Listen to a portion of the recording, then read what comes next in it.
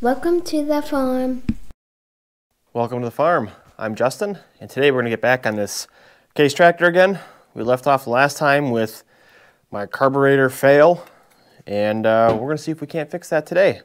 I got some new parts in. I got new spark plugs, new plug wires, a new seal for the gas tank filler, and a new needle, main jet. So hopefully this will work.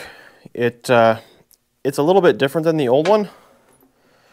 The shape of the needle itself is a little bit different, so hopefully it'll still work. It's only one way to find out. Let's put this together and see how it goes. So to avoid the same issue I had last time when I put this main jet in, I'm going to actually take the needle out of the base, and I'm going to thread the base in first, cinch that down, and then put the needle in. Hopefully I won't strip out any of the threads then.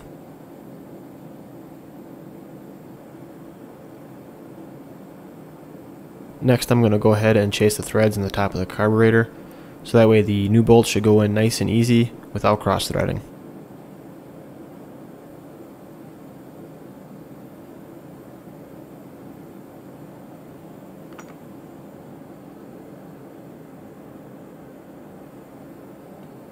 Alright, I believe our carburetor is just about ready to go in. I believe this needle was the last thing I had to do. But before we go install it, I want to do the base adjustments. So the first thing we're going to adjust is the idle. And there's two parts to the idle. There's this screw here, which limits how far the throttle can travel. And then there's this main jet here. And you're supposed to adjust them together. But it says for the adjustment here, you open it 3 turns open, and that's about where you're going to find the right adjustment. So we lightly seat this right there, and then we go 1, 2, 3, and that should set that. And then we got to do our load adjustment. So this you're supposed to just, again, seat right there. And it says 1.5 turns.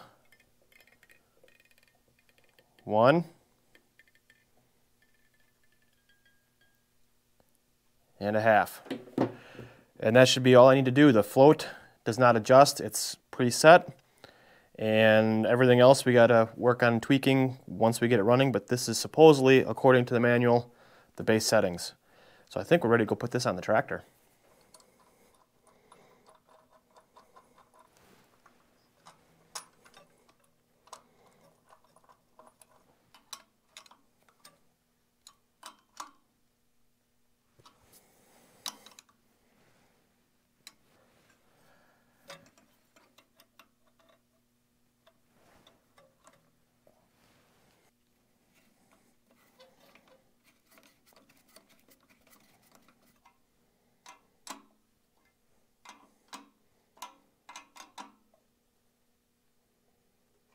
So before I put the rest of the fuel system together, I'm going to go ahead and hook the battery back up.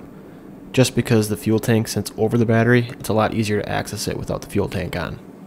Alright, so the battery's hooked back up now. There's one more thing I want to test before I start hooking the rest of the fuel system up and start putting fuel in this thing. And I want to hook up the engine kill switch and make sure that's working and make sure it kills the spark. So this just attaches to the case of the magneto down here.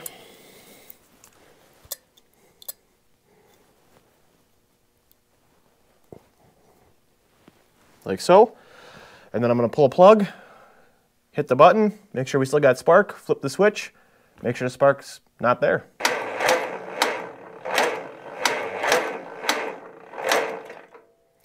Okay, we got spark there. Switch is off.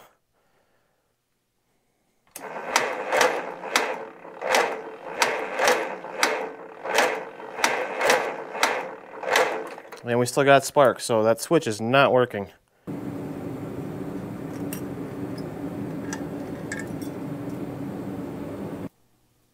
So it's really not a surprise that this switch is not working. That's pretty corroded and it's all fairly rusty. I'm sure it's not making any contact in there. So we'll go ahead and take this apart, and come up with another way to do it.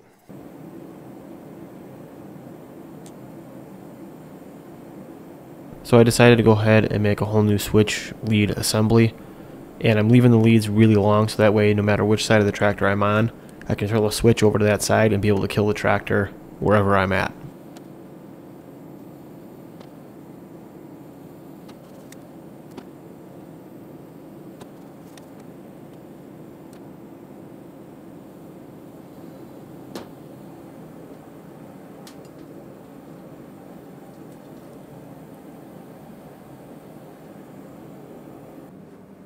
So now I'm going to test out my new switch. I'm going to hook one end of the switch up to the negative terminal on the battery, just because I know that's got a good path to ground right there on the block. And then the other part will just get connected to the magneto, just like the old wire was. Okay, so now we're ready to test this again.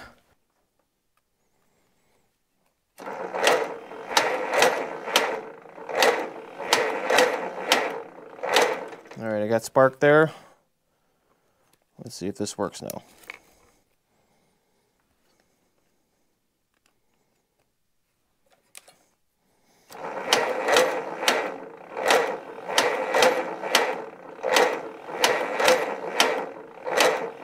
Yep, still getting spark. So I don't think I got a good connection in that magneto. So I ended up taking the magneto cover off, taking apart the parts inside that short that out, get them all cleaned up, brushed them down real good, get nice bare metal, and put it all back together.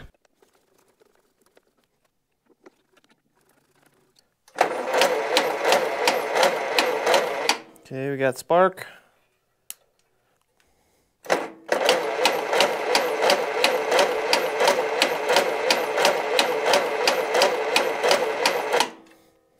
Still got spark. So I decided just to run with the spark the way it's working right now. If by some miracle this thing were to start, I can always just pull the plug wires off the spark plugs to kill the tractor if I need to. Now I'm going to go ahead and install the rest of the fuel system. First thing I need to do is put the tank support back on the tractor over the battery.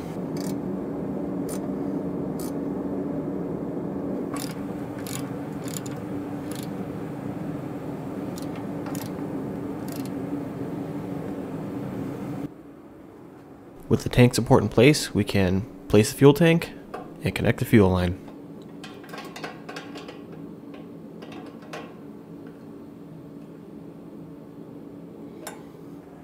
With the hood and everything off, there's nothing to hold the tank in place, so I'm just going to throw a strap over it to keep it from wiggling around.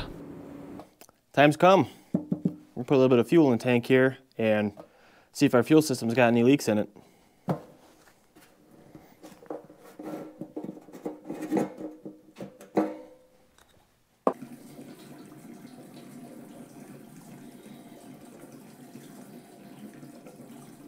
Well, I'd say we have a leak.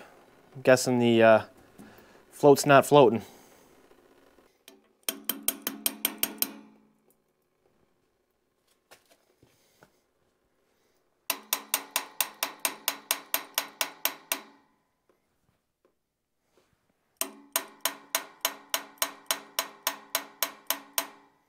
Okay, so I gave the carburetor a couple taps. It seems to have reset that float and needle, so hopefully we can work on starting to crank this over.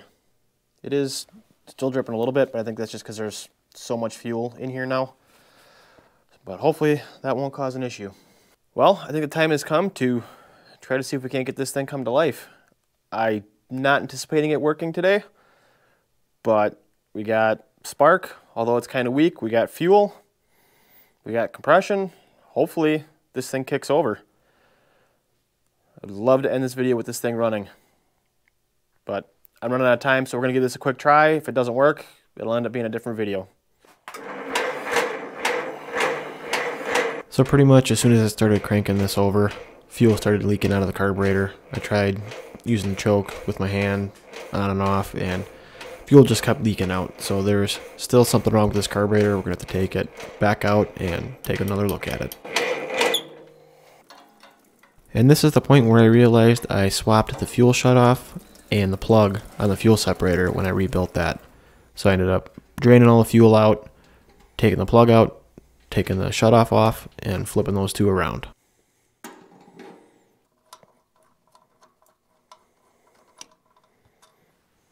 Well, we're right back where we were at the start of this video.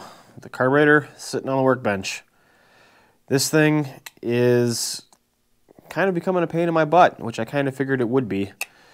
Parts are really hard to find for it. This needle I don't think is right. I think that's part of the problem. I think it's letting too much fuel through because it's not the same shape, so it's probably making too big of a hole for fuel to go through. And I still think there's a problem with the float and the seat in there, because when I tap on this thing, I can get the fuel to stop, but then as soon as it starts cranking and the float goes down, fuel just starts pouring out of the air intake and out of the little overflow hole here. So there's definitely something wrong inside of this guy. We'll have to figure that out. I may look at just getting a different carburetor. I don't want to. I'd like to try to use the original, but I'm having trouble finding the correct parts for it, obviously. So we'll see what happens. But yeah, that's unfortunately going to be it for this one. I kind of had a feeling it wasn't going to start. Still kind of disappointed. I really wish I could have gotten this thing started. I feel like I'm so close. I'm right there. But yet so far. But anyway, thank you so much for watching. We'll see you in the next one. Bye.